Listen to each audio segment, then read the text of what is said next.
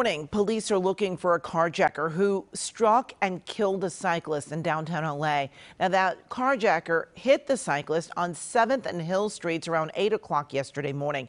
He then caused a major crash just a mile away. Now, it all started when the suspect stole this 2010 white Toyota Tacoma on Wilshire Boulevard. Security video shows that driver jumping in the back to stop him, but eventually he jumped off with some minor injuries. The suspect sped off and hit 46-year-old Brandon Finley.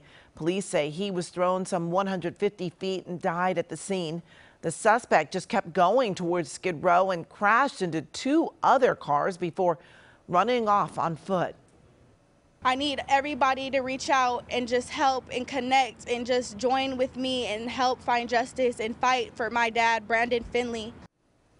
Well, the suspect was wearing a blue hoodie during his crime spree. Police say he then changed into a white one as he fled away on foot. A $50,000 reward is being offered for information leading to his arrest.